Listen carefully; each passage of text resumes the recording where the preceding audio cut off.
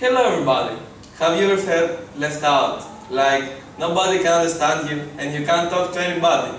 This is exactly how I used to feel during my childhood. You see, I used to be rather blunt back then. The funny thing is that I didn't seem to care that much or feel sorry for myself. It was obvious though that my peers wouldn't accept me for what I was.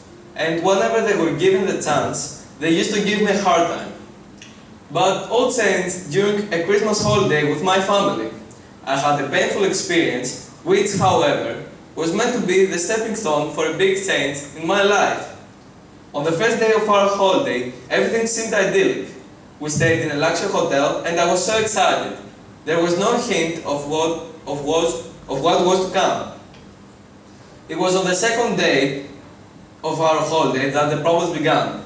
I met some children who, from day one, began to make fun of me because of my extra kilos.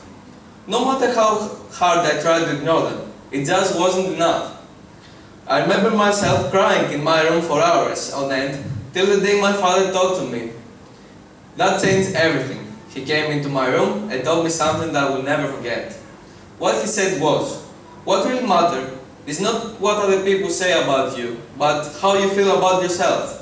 Suddenly, every fear, every doubt disappeared into thin air. I set some goals and I tried to achieve them. I started exercising and I even became a member of a basketball team. I finally became a totally new person.